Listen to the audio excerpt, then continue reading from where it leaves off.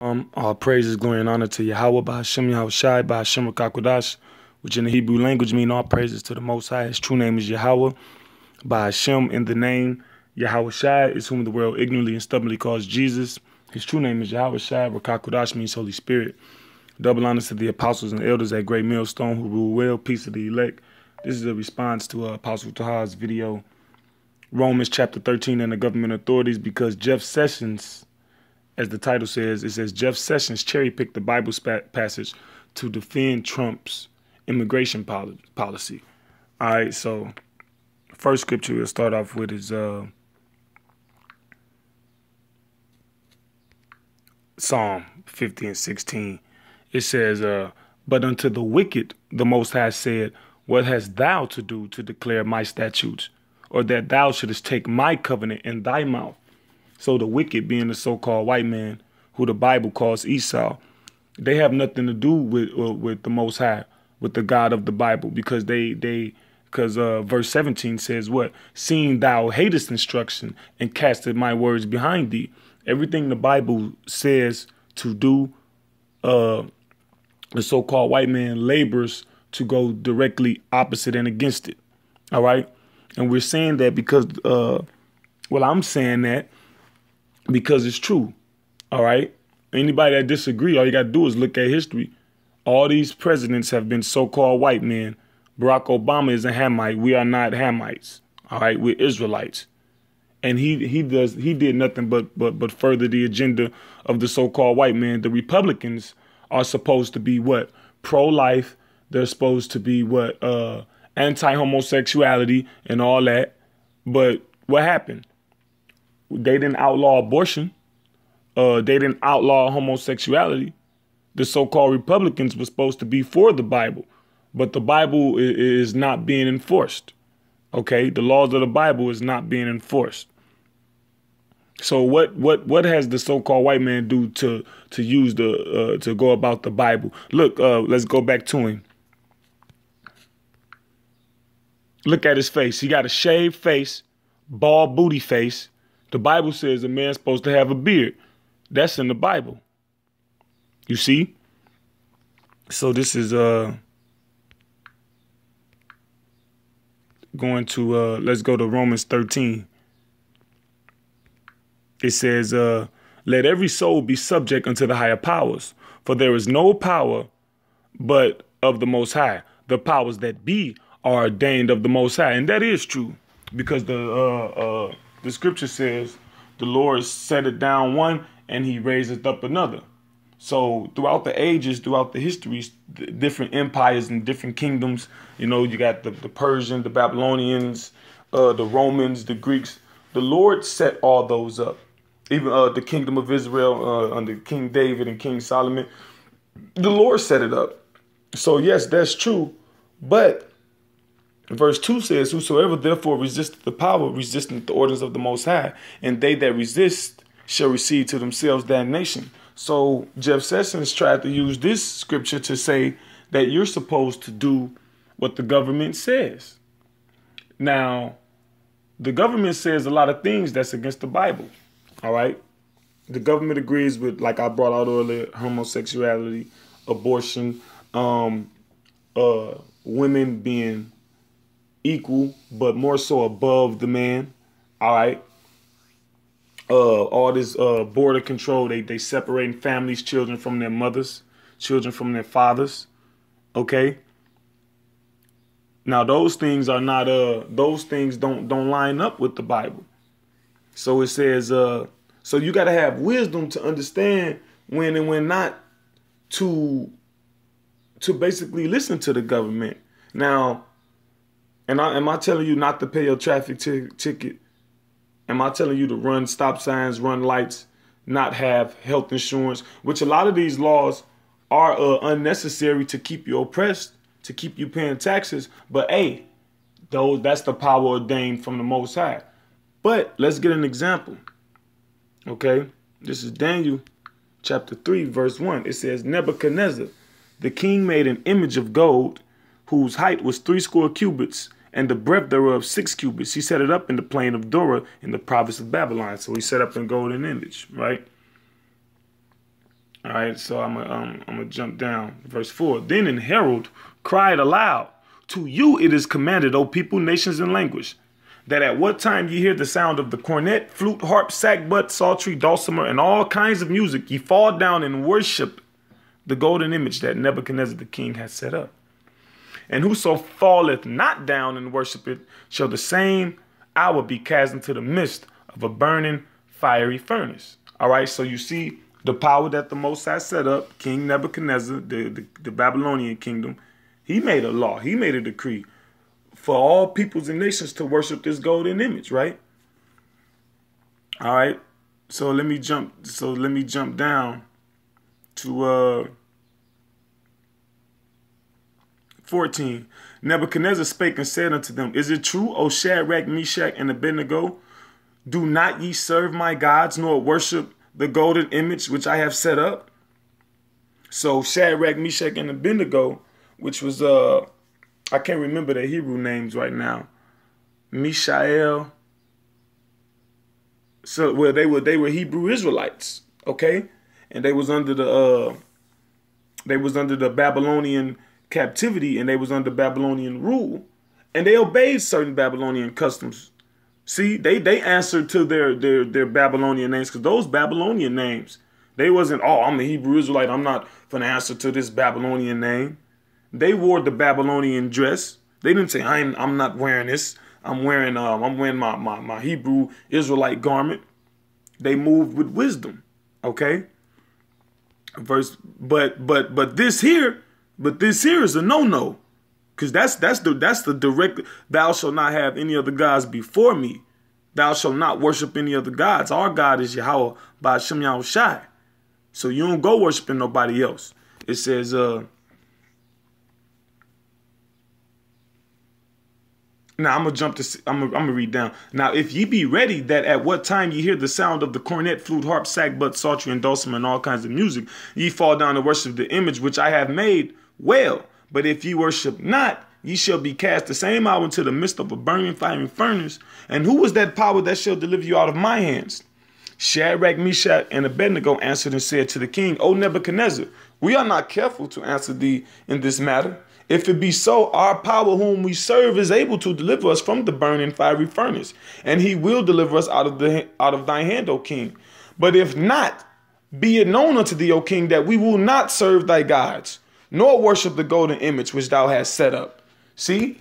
And that's the spirit and attitude we have, all right? Navigating in this truth, being circumspect, being wise, being subtle, all right? Because the scripture says that to give subtlety to the simple. All right, when you read Proverbs. Now, the scripture says a homosexual is supposed to be put to death. All right, so when which you see multiple homosexuals, transsexuals in America. Now, when we see them out in our public daily life, do we get vexed mentally, but do we do anything to them? Do we go, you ain't supposed to be a faggot, God gonna kill you? No. The power said that it's legal, so we deal with it thus. Okay? So it says, then was Nebuchadnezzar full of fury, and the form of his visage was changed against Shadrach, Meshach, and Abednego. Therefore he spake and commanded that they should heat the furnace 17 times more than it was wont to be heated. And he commanded the most mighty men that were in his army to bind Shadrach, Meshach, and Abednego, and to cast them into burning fiery furnace. So when you continue, to read the passage, they was delivered. You know, Yahushua said, one like unto the Son of Man was in the furnace with them, and they was not hurt. So they was delivered. But the attitude that they had was, look, even if our God not gonna save us, we not finna do this thing. Just because there's a law that makes something legal, that don't mean it's right. Okay? So I'm gonna jump to this is Wisdom of Solomon, chapter 9, verse 18. It says, all right, I'm gonna start at 17. It says, and thy counsel who have known, except thou give wisdom and send thy Holy Spirit from above? For so the ways of them which lived on the earth were reformed, and men were taught the things that are pleasing unto thee, and were saved through wisdom. And that's what the wisdom come through the scriptures, the Holy Bible. That's what's gonna save us. The proper application of this knowledge. All right. Yeah, we subject them to the higher powers. Yeah, we gotta have insurance. Yeah, we gotta pay taxes. Yeah, a lot of these laws that they got is wicked, but we're not gonna serve any other God. All right. So let me jump. And there's other examples too. That's why the scripture says Romans 15:4. I'll get that real quick. Romans 15:4. It says, for whatsoever things were written aforetime were written for our learning, that we through patience and comfort of the scriptures might have hope. So we got Shadrach, Meshach, and Abednego. You got Mordecai when he didn't bow down to Haman. You got the Maccabees when they didn't sacrifice the swine on the altar. All right. We're not, and then we got the examples of what happened to our people when they did worship those other gods. Okay, we're not to do that. But someone that's simple, that doesn't have this wisdom, but they think they believe in the Bible, they'll hear that scripture in Romans 13, and then they'll get the mark of the beast. Oh, they say, oh, well, the Bible says we got to be subject, and this is just because it's legal. That don't mean it's lawful. All right. That don't mean it's lawful according to the Bible. We have to navigate. The Bible is our navigation. We have to navigate through wisdom. All right. So, let me jump to, Salaki. I'm going to jump to, Revelation 13. All right. Cause that is basically, that's the overplay for the underlay, so to speak. To throw that out there.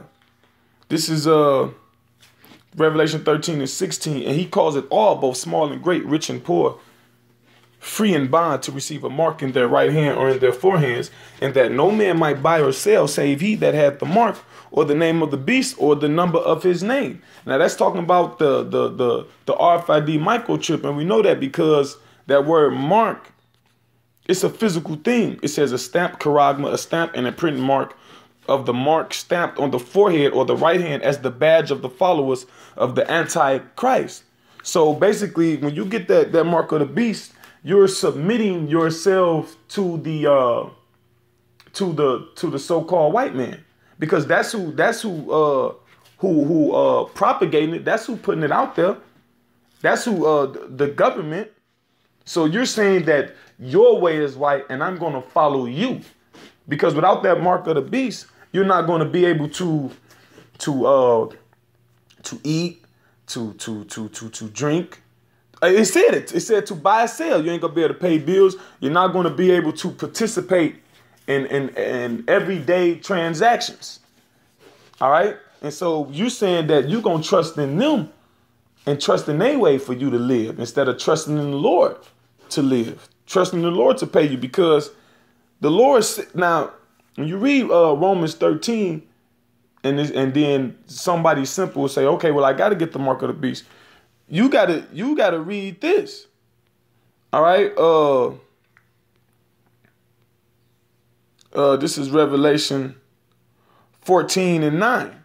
It says, and the third angel followed them, saying with a loud voice, if any man worship the beast and his image, and receive his mark in his forehead or in his hand, the same shall drink of the wine of the wrath of the Most High, which is poured out without mixture into the cup of his indignation, and he shall be tormented with fire and brimstone in the presence of the holy angels and in the presence of the Lamb.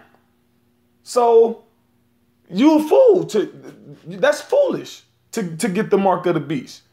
Yeah, the government said, yeah, Jeff Sessions trying to use the Bible for his agenda, but he don't, and I like how they use the word cherry pick, because he got a booty face, and the Bible say a man's supposed to have a beard. So it's all redundant. Oh, I got to get the mark of the beast. How I'm gonna live? How I'm gonna eat? You use Romans 13. You a so-called Christian, right? You believe in the Bible.